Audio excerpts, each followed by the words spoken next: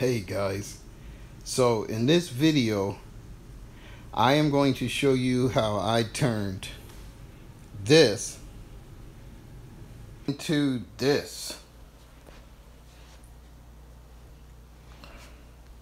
Welcome to After Painting.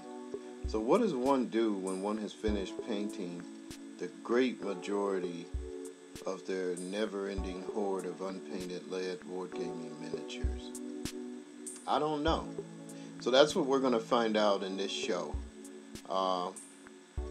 So stay with me. Leave your comments, suggestions, and concerns. And let's go and see what life is like after painting. Okay guys, so we are going to go through this step by step. This is going to be a big project, and I'm not sure how long it's going to take, but the first thing I'm going to do is kind of go over what I bought here and kind of talk to you about my plans. So this is some kind of children's play box, sort of what you would see, you know, maybe in a doctor's office or somewhere in a corner of a government office building to kind of keep kids occupied.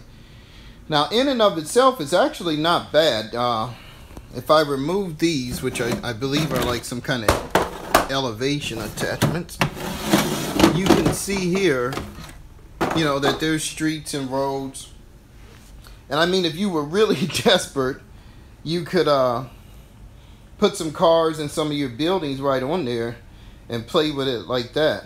I've measured this out. It measures probably a little less than 4 feet long and a little, maybe a little more than 3 feet wide. So it's not quite 4x4, but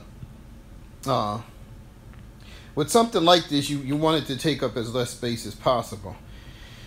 Now, I got this at a thrift store, and I'm not going to tell you what I paid for it until after the build is over, and then you guys can tell me whether you think it was worth it. You can see by the panels that I never had one of these with a kid because I didn't put this together.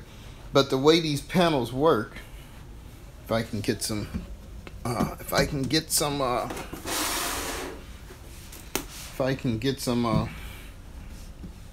leverage in here, some purchase. These lift out. I'm not going to be able to do it that way, which is kind of a good thing. It means you don't have to worry about your project popping out. But these lift out. And essentially it looks like they're kind of wall panels or door paneling. It is very heavy and very thick, so it's like a thick MDF. So each one of these they weigh a good amount. I don't know if you could hear that as it went down, but it has a nice stud. You know, these have been shellacked in some sort or lacquered. So I'm going to have to decide whether I'm going to deal with that. I'm probably not going to deal with that side. I'm just going to cover up this side. I mean, if you wanted to, you could just use this side and then always flip this back over if you needed to play with it. But for what I'm doing, that's not practical. Now, you can see here the whole box, which I really like this box itself. And if it didn't have the panels, you know, you could even maybe look at putting some type of insulation foam panels, building your own. I mean, these things are already slotted in here. So you could literally replace this with your own insulation panels. You could even buy a 4x4 map that they sell like from Deep Cuts and cut it to size, just kind of trim the edges and then fit it in here again, you know, maybe even over top of these boards without even necessarily gluing it down. Just fit it right over the boards, or you could buy a spray adhesive, spray the boards and then lay it over there. I'm not going to be doing that, obviously, if you guys saw the finished product. What I am thinking of doing, because I have a couple of options. So obviously the boards, I am going to spray and prime those, probably texture them. But what I need to decide is what I'm going to do for surface treatment. Now, my first goal was to do a very easy priming and texturing and painting, and then just kind of having a brown or a green top, and then you could just add or take things away as you wanted to. And, you know, it would just kind of be your undersurface. But that didn't sound too fun. You know, that sounded more or less boring, right? Because I don't even need this whole box for that. I could just keep these here, you know, and just lay them out on my floor or something. That is one thing I don't like about this, is it is very low, but obviously being designed for children, you know, it's going to sit low. Now, if you have a 4x4 table, you could sit this on that table, because like I said, each side is less than 4 feet. So it would sit up on your table, and you could actually kind of put your hand down in different parts of it and play with it like that. Another thing you could do if you were very enterprising and say you wanted to make a dungeon complex out of this, is you could put the board down here, right? You could fit your boards in here, maybe drill them in, and then you could drill or saw through here to make tunnels or lanes or something and have an interior complex, right? Or you could even do a separate board, and in that way you could close it back up with that, and you'd have an upper level and a bottom level. And so I have not thought about doing that yet. It is an ideal where if I can get some kind of bottom board or surface and then connect that, I could do a whole separate thing on the inside from whatever I do on the outside. Now, at the time being, that isn't something I'm probably going to pursue, because I will be moving soon, and so I'm going to need to turn this upside down or sideways, and I don't want to be in a situation where everything's going to fall out or tumble over, or if I have a bunch of little pieces in here, I have to move them. But that is something, you know, that I would like to take a look at maybe in the future, is kind of using this inside space, because like I said, I really like the way it's divided like that. And these shouldn't be too hard to cut through. This is MDF, so you would want to maybe get some kind of drill or some kind of saw to cut through there.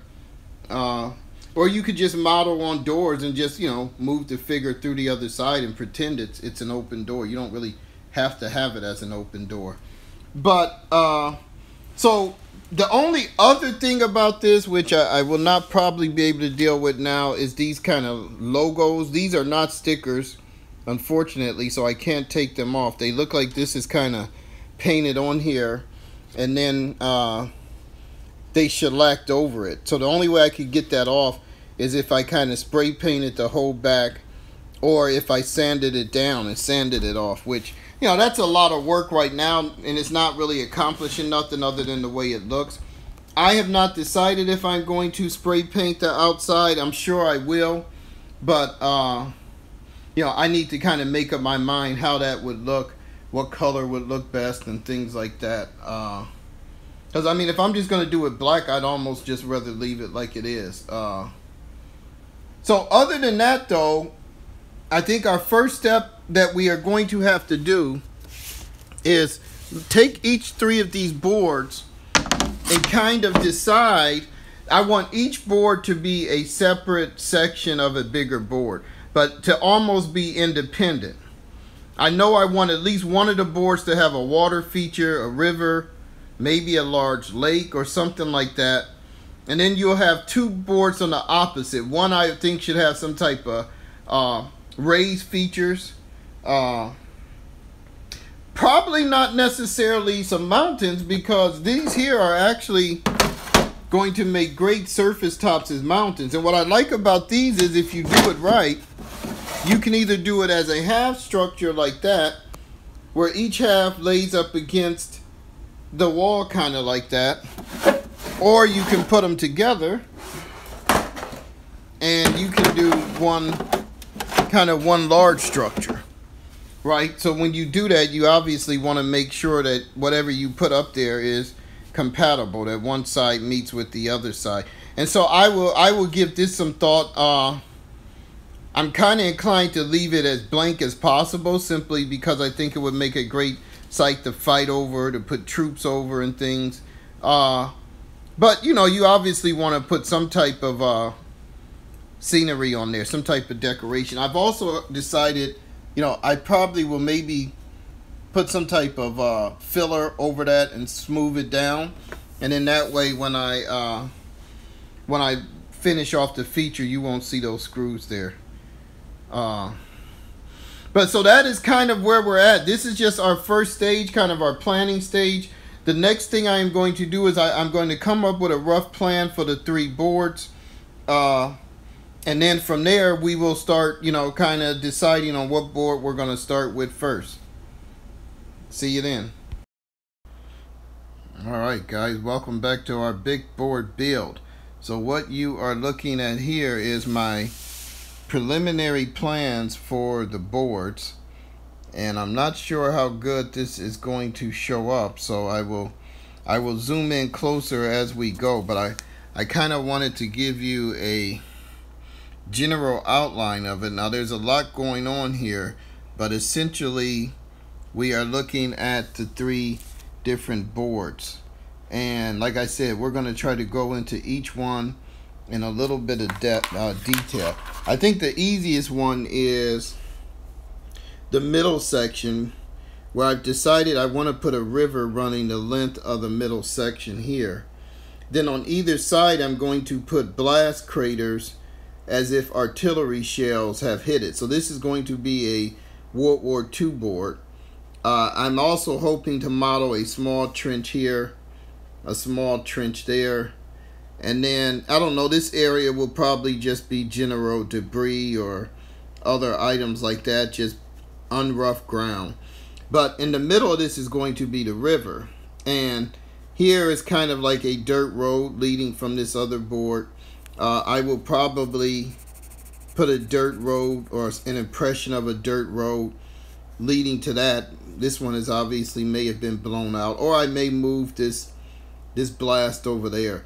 And the ideal being here is that I have a bridge, a model bridge that I can lay over this area. So if the bridge is blown, then obviously you're going to have to ford the river, and there's only one ford here. And obviously that's going to be well defended. But other than that, I mean, the action will take place between the bridge. Now to the right of the river section is going to be this built up section. Probably the most intact portion of the board, a community, so to speak. There's going to be a road here with kind of a turnaround in there, and then the road leads off the board.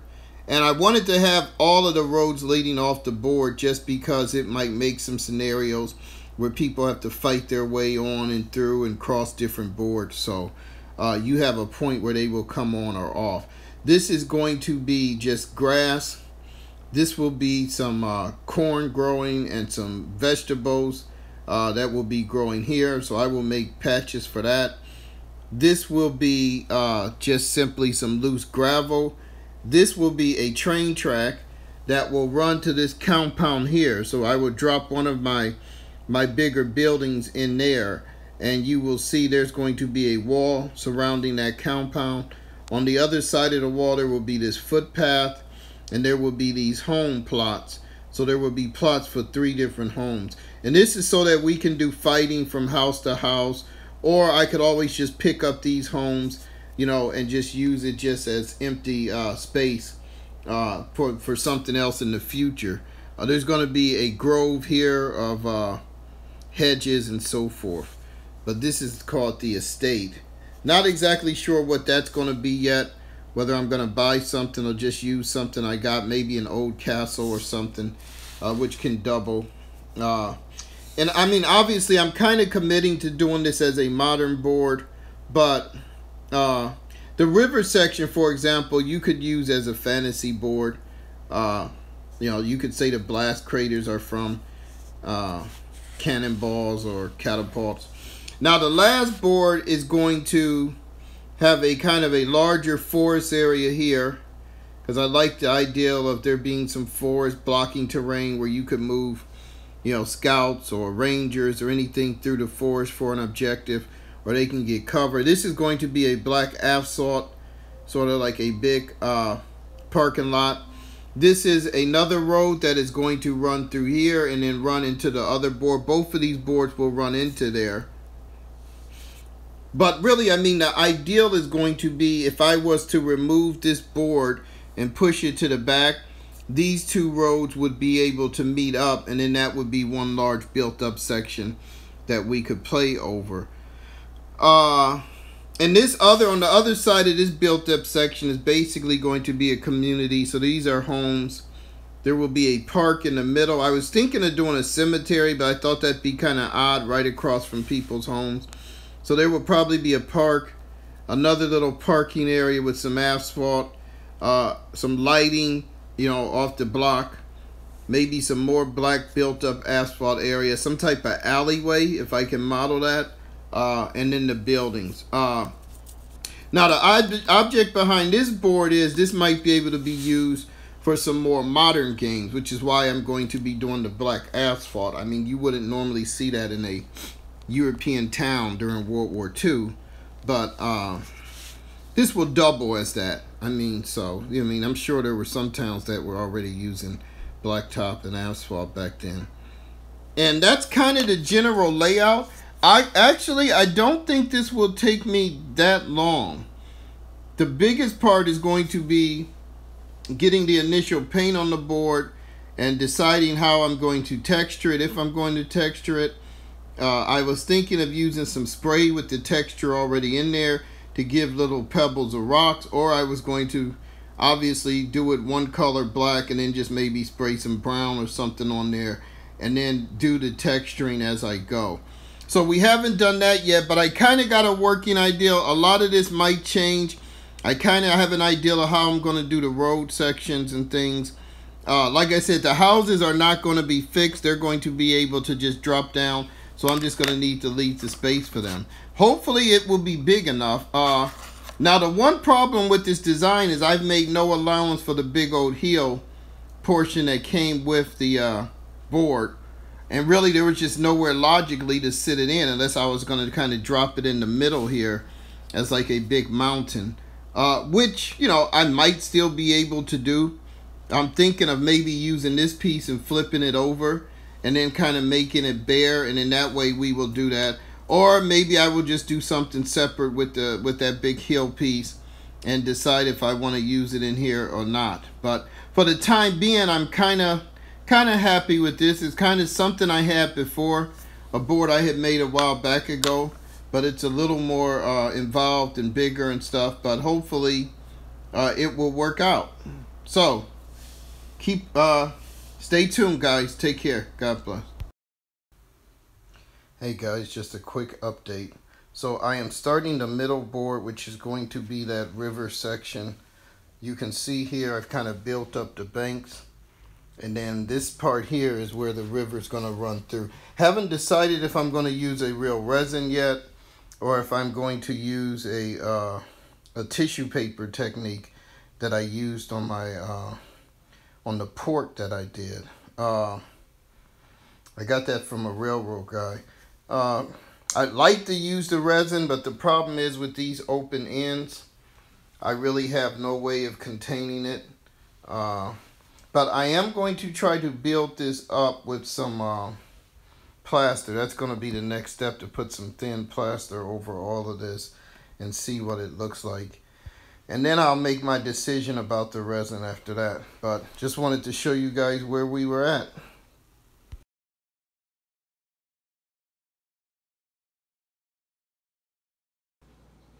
Hey guys, so just wanted to show you some more of the progress. So I have got the boards mounted with the insulation foam. I've applied the first coat of paint to the insulation foam, and I've kind of painted out what is going to be my river. It is still not complete. I am going to use a toilet paper technique that I saw on a model train channel to build up the rest of the river. If you want to know the technique, I did it in my I have a video on building a port. I think it's like a 3 or 4 part series, so you can watch that. But what I'm just showing you now is kind of where we got into. This I did on purpose. You know, I'm going to maybe dry brush that some more. I wanted those to kind of look like that part of the ground had been damaged, just to add some features to it. What I think I'm going to do next is I'm going to grass over these lanes on either side of the river, because if I do it after I finish my river, I don't want some of that stuff getting into the bottom of it. and then I might not be able to get it out. So this way I'm going to do it first, get all that flock on there, let it dry solid, then we will come back and finish up the river. And that board will pretty much be finished. You know, I may do some more things to it. I've decided I'm probably not going to do the foxholes and the blast markers or blast craters. I'm not going to build them into the board. I will model them so I can lay them on later. But I want to be able to use the board for other things, so I didn't want to just build them into the board. But that's where we're at now, guys. See you later. Hey guys, so we are almost there. 2 of the 3 boards are nearing completion. So this is going to be the river board, and as you can see, I'm using something called the toilet paper technique to create the river. So I have to let this toilet paper dry. It's just toilet paper and glue, really, guys. It's not, that's all you need to know. And then if you want, you can go over it later with some type of I guess they call it like a lacquer or poly coat or something. So I don't know, I might have to buy that separately. This is going to be the opposite board where I am going to have the buildings at. So most of the buildings would be here. I was tempted to do some type of sidewalks or walkways. I may model them in later, but I'm kind of being a little cautious about what I put in, because I don't want these boards to be limited to modern games. I want to be able to use them in fantasy, historical, or whatever. So right now, as you can tell, all of the terrain is pretty generic. So if I start putting in sidewalks or blacktop, asphalt, then I pretty much cannot use that in a medieval game. But this could just be a medieval dirt road, which is why I made the road dirt. But on this one, I still have to do some dry brushing on the road. I'm probably gonna put a few rocks in a few places, maybe a fallen tree or 2. This one I am going to line the riverbed with a few rocks here or there. As far as the land areas, I don't really think I'm going to do anything else on those. Because those are actually, I'm going to line those with trees and things. I thought about creating holes to stick the trees in, but I decided against that. I don't want to mark up the board, and most of my trees are self-standing anyway. So that's where we're at. The third board is not been started on yet. It's actually under here. So you can see it's still kind of bare brown. That board I am thinking of trying to make look like a large kind of farmstead. So I just have to work on how I'm going to lay that out. Alright guys, we will let you know how it goes. So get a good look. And stay tuned, because I am going to take you guys more or less step by step with how we did this. And we did not do the bottom dungeon yet, but I think that is going to be, that might happen as well. I think that might happen as well.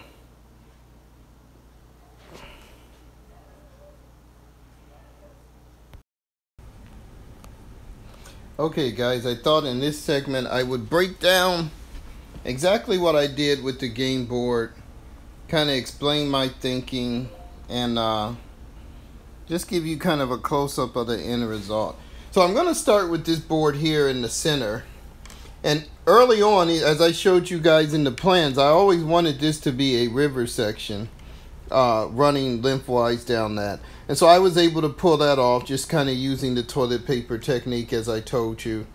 I flocked the 2 sides different colors as kind of a demarcation line. You know, didn't really have to do that, but you know, maybe in the future you want this to be a damaged part of the city or town and this to be kind of an undamaged part. Or you could just use it for maybe setting up if you're playing a game with somebody else. But so other than that, I've got the river, I've got the 2 banks. I was going to put a fort or something in, but I kind of didn't. I mean, you could technically use this as a fort, and that's kind of why I dug it out like that. Or you can throw a bridge over it and cover it up. But I didn't want to put the fort going through the river. I just didn't think that would look right in every situation. You know, I dug this out and gouged that out on purpose because, as I said, I wanted to maybe depict one side being more damaged, and I knew I was going to run a road along there. So that just kind of shows where the road has kind of spilled off, or maybe a vehicle has turned off and has turned off into that portion of it. So having said that, let's look at this other road board. Now this was just a road built up basically using some road plaster that they sell for railroad train kits. The boards are not as big or wide as I would have liked because I really wanted to branch the road off more, but it was just, I just ran out of room. So I just turned it here, just kind of a turn off the board. This area, these are some little tree stump thing, branch stumps I got at Hobby Lobby. I just kind of pulled them out of my, you know, out of my extras box to kind of maybe look like there was a forest that was here at one time and the trees have been chopped down. And then I left this area wide and open. That's where all your buildings are gonna go. If you're playing a military game, that's where all your figures would come on at, or whatever you want to do. You're gonna need that space if you want this to be playable. So then we come down here to the last board. This I wanted to look like pastoral farmland. So I have here again another section looking like maybe there's some rough woods off somewhere. So you could actually say anything in here, their line of sight is blocked unless you're at the edge, sort of using the boat action rules. Then you kind of have all of this green farmland, and then you kind of have your wheat fields and your different crops. This area, obviously you could put a house, a building, you could put troops out here walking across in the open. You could turn this into a minefield, right? So you're going to kind of narrow their approach. They have the river blocking them. I mean, you're going to have some intense battles on this board because between trying to cross the river, between coming on here or coming on there, you know, they're going to be right in each other's face very quickly. And that's how I like my games to play out. But I mean, there's still enough room on here that you can put, you know, a lot of things and, you know, just a lot of accessories.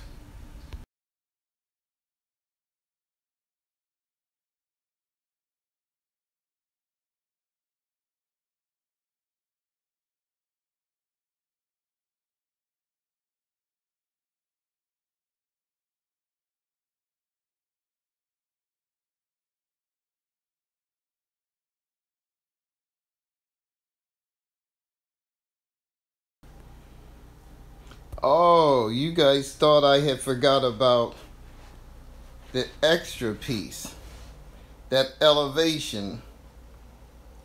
No, I didn't forget. There it goes, guys. There it goes. So I did not stick totally with my plans, but I'm actually very pleased nonetheless at all of the terrain, all of the gaming that we got and we are going to get out of this project. And I will be discussing this more a little later too. Alright guys, see you soon.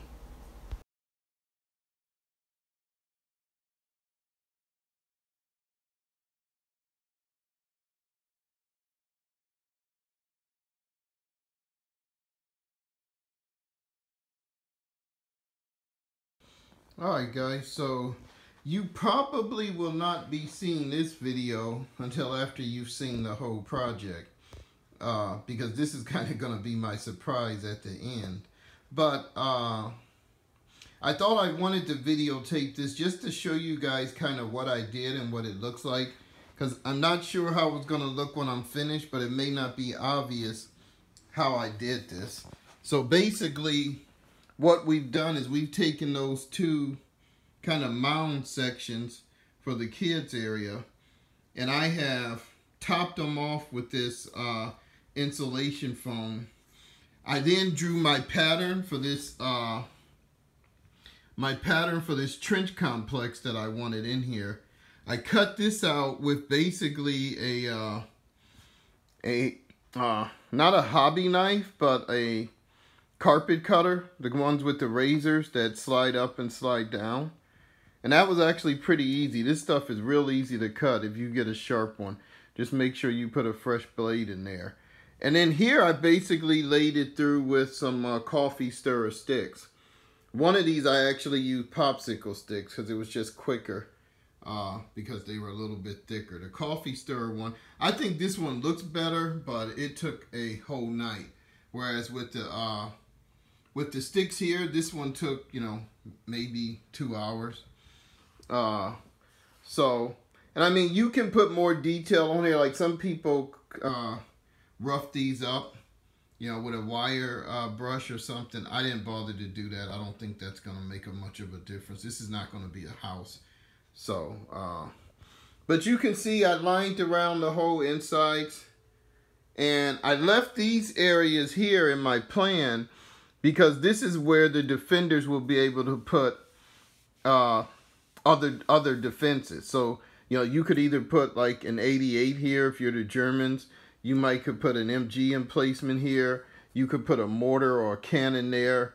You could maybe put a detached tank turret here. Or you could just have a command up here, right? Where you have, you know, maybe a command directing the battle from here, you know, whatever. I mean, if you used it in Vietnam, you could land helicopters here. So I really wanted to leave that flexibility on the top there. And the cool thing about doing it this way, instead of the way I had done it in the plans where I was going to dig the trenches into the board, is this here basically can be put away and stored. So if I want to put the trench in there, I can either incorporate it into the city, or I can just play it as a standalone, just as it is. So that, you know, this is just a very isolated trench. This could be used in some North Korean games. It can be used, like I said, in Vietnam, World War II, and so forth. So I'm really kind of pleased how this came out. I will tell you here, these supports, I had to glue these with super glue. The rest of this is Eileen's tacky glue. I tried to use some type of glue, that stuff at the dollar store, and it's terrible. It never dries. There's too much water in it. So the Eileen's will work, which is what I did this side with. This side I actually used mostly some of that liquid glue gun glue. They sell that at the dollar store, but man, it stinks so much and gets in your nostrils, and it's very sticky to work with. So on this side, I just went with the Eileen's, and it was much easier, you know, especially doing the side parts.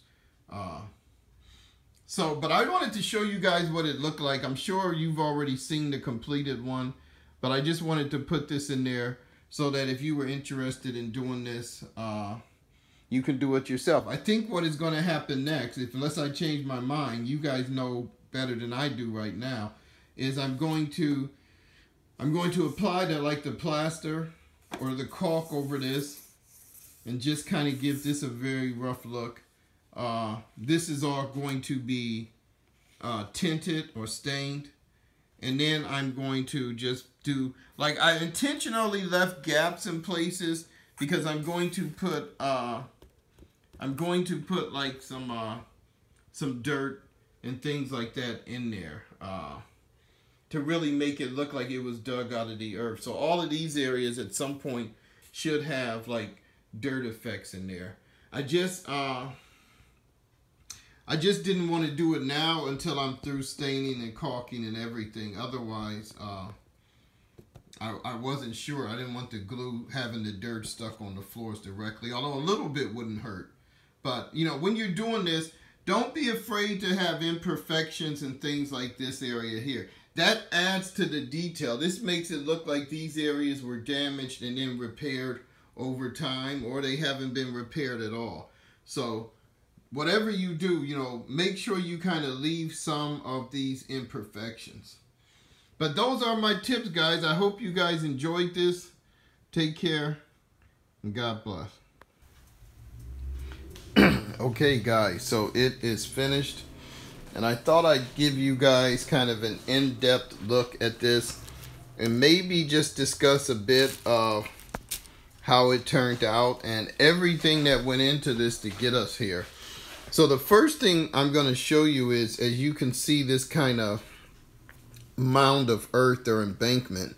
This coating is actually homemade sculptor mode, where I basically took some plaster and I mixed it with some of this paper mache that you can get at Hobby Lobby, and I created my own sculptor mode. Now I saw that on a YouTube channel, and I forgot the guy's name that did it.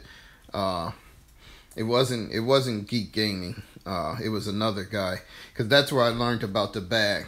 But so I was able to get this texture and everything. Of course, I wound up painting it. I didn't paint it again. I put a wash over it, a black wash, which is kind of a technique I got from, there's a model kit they sell at Hobby Lobby where you can build rocks. And it's a technique they show you in there when you build your rocks, how to color them and blend them in. And so that's what I used on here, just at a larger scale. I kind of scaled it up. The next thing you're going to see here are probably the next thing that would stand out is obviously the wood planking. All of this was done by hand, obviously, using this side I used popsicle sticks. This side I used coffee stirrers, but I wound up running out of the coffee stirrers, and I knew I wasn't going to have enough, so then I converted to popsicle sticks. But I kind of like it because it kind of shows you that maybe there's two different trench sections that were built. You know, maybe the Marines are here on the left and the Army is here on the right. It's obviously the Army does things better than the Marines. I'm an old Army veteran. I got to put a plug in for my Corps. The sandbags are made by quick drying clay. And I had a pretty cool technique for doing this many sandbags. I had saw Mel on Terrain Tutor show it, and their technique I thought took way too long. And there was just one change I did to the technique where you roll these up and segment them. And what that change was is, and maybe you can see it, you don't break them apart. So if you're going to be laying these sandbags, why do you have to break them all apart and lay down one sandbag at a time? So using the quick drying clay, I was actually able to form them up, dry them up, paint them, and then I just kind of laid them down here. And they broke on their own eventually in smaller sections, but that didn't make much of a difference because then I would just use those as individual sandbags, and then you can cover up, you know, any of the white part that the paint might not have gotten through. These sticks were like very frustrating to get. I finally had to crazy glue them over and over again because your hand tends to hit them. They tend to pop off. So I will tell you, if you're going to do something like this, do them last but not least. The trench was actually made on the platform using insulation foam. And that's why it's not as deep. I mean, I could have used a thicker foam, right? And maybe had the trenches way up here. But I knew anything deeper and a 28mm figure just wouldn't be able to show through. They would look deeper as far as a real deep trench, but they wouldn't really have any playability. So when I measured these, I wanted to make sure that even in the trenches, these guys would still show up as being able to fire. And this is 2 levels of sandbags, and he can still shoot over that. Even a guy kneeling can probably come right up to that. So that was something else I wanted to do. How long this took me, I would say this took over a period of a week by itself just to get this done. But I've always wanted some kind of gaming trench, and so now I kind of have one. And the nice thing, I think I got cut off. I was saying the nice thing about it is because it is modular, you know, because of the kit I got, you don't have to use it with the board. You can actually just plop this down on a mat, on any other kind of terrain you have. You could plop this down over a beach looking area, and it's already set up. I mean, you know, I can put Germans in here, even though I have green sandbags. It really doesn't matter. You know, I can put Germans in here, or, you know, Americans or whatever. So I'm actually very pleased with this. My initial thought was just to make this one big mountain area, you know, and kind of cap it off, and then that way you could sit stuff up there. But this way I get the best of both worlds. I can still sit stuff up here in the trench as a mountain area if I want. I mean, and really, you know, I could even make some type of covering to go over here, put some dirt on it, and then sit stuff in there. You know, I just have to be careful about losing the my sticks and things on there, my supports. But that's pretty much it, guys. That is our trench section. So I was able to take those plans, and even though I wasn't able to put the trench on the actual board, I think this works out much better, having the trench up here and being modular. All right, take care. God bless.